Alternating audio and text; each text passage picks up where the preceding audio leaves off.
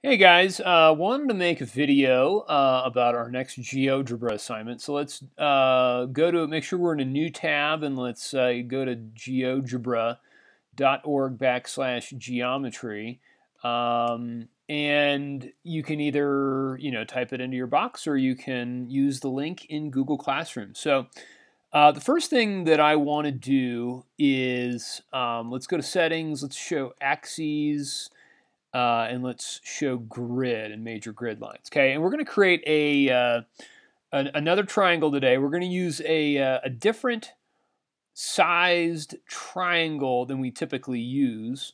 So let's do this. Let's start with, let's create some points here. Let's create the point 4, 1. Let's create the point 4, 7. And then, so that's a length of 6, and then we want a length of 8. So let's do 12, 1. Put that at point C, okay? So 4, 1, 4, 7, and 12, 1, okay? And then let's create a polygon. Let's create our triangle. So start at point A and go around to B, over to C, and then back to A, okay? And let's move these points out. And we've got a different right triangle here. It's still a right triangle, but what I want to do is, let's go to more. Let's measure the distances here. This is a 6, 8, 10 triangle, okay? Not a 3, 4, 5 triangle. But there's a reason why I'm using a larger triangle today. And let's go in, let's measure our angles. So angle A is going to be a 90-degree angle. Angle B is going to be 53.1 again. And angle C is going to be 36.9. Okay. And then let's calculate the area here of this figure. Okay.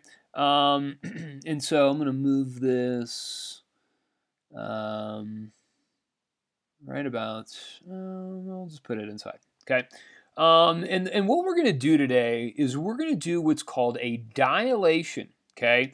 A dilation is something that's going to make a figure bigger or smaller, okay? So an example of a dilation would be like a globe and then the actual Earth, okay? They're the same shape, the same thing, they're just different sizes, okay? So maps and the actual, you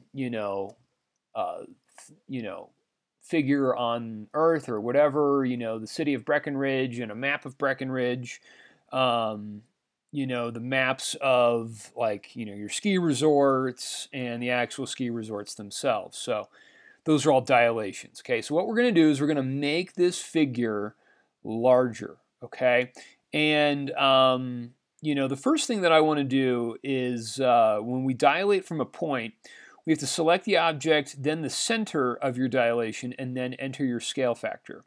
So before we do anything, I'm gonna put in a point here at 0, 0 at my origin. We're gonna put point D right there, okay?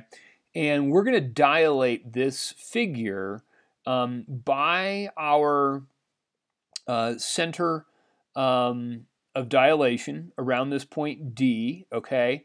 And then let's do this. Let's go in and let's go down to transform, okay? And we're going to dilate from a point.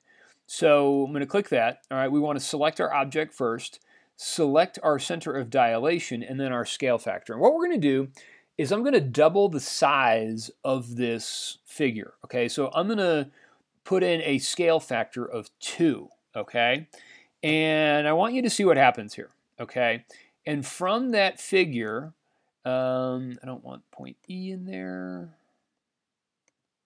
All right, I'm going to go back to the move button, and I'm going to move over and zoom out, okay? And so you have triangle AB, and I'm going to delete that little guy here for a minute.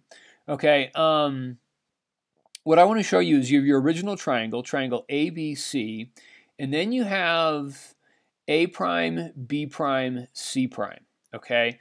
And one thing that's really cool about this is that, since we dilated this image, okay, this original triangle about point D, All right, D, B, and B prime are collinear. D, A, and A prime are collinear. D, C, and C prime are collinear. So if I come down here and I go into my line function and I type in ray, okay, so I'm going to click ray. I'm going to click my starting point at point D and then my next point at point B. And look what happens. Notice how point B prime is also on that line. Okay, I'm going to continue to click ray. I'm going to make a ray from point D to point A. Notice how that point also goes through A prime as well. My ray, I'm going to start at point D and we're going to go to point C and then over to C prime, okay?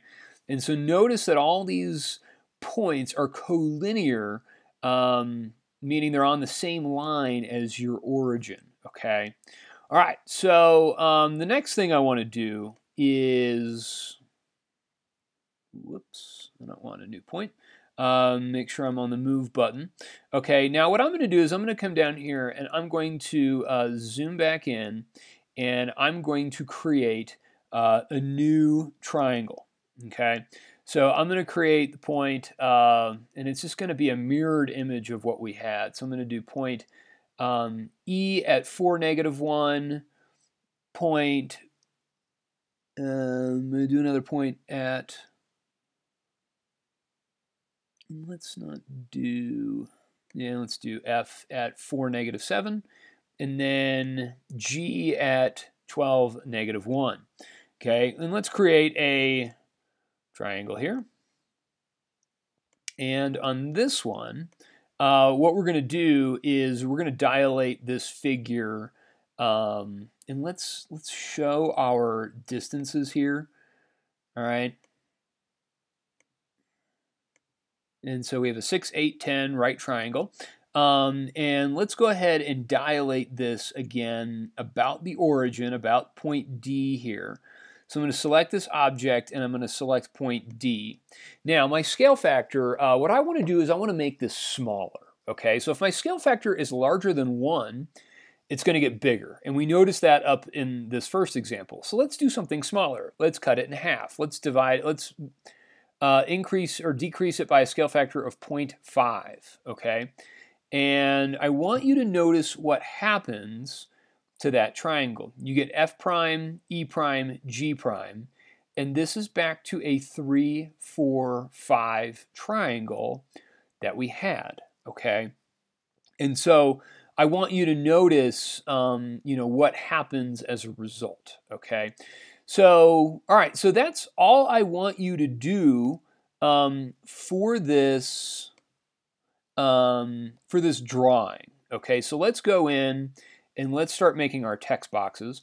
And so let's come in here and I'm gonna go and do my text box. Okay, and so I'm gonna click up there and I'm gonna put my name, which is Joe Police. I'm going to put the date, which is, what is today? 5/6/2020. And then I'm going to put the assignment name. So this is assignment 5, okay? And let's do Geogebra, assignment 5, okay? And there that goes, okay? So this is what you would need to do for a level 2. If you want to earn a grade of a 2, as long as you get to this point, that's all that matters. Okay, so let's look at a couple of the level 3 questions. All right, so question 2, and I've got them pre-typed out over here.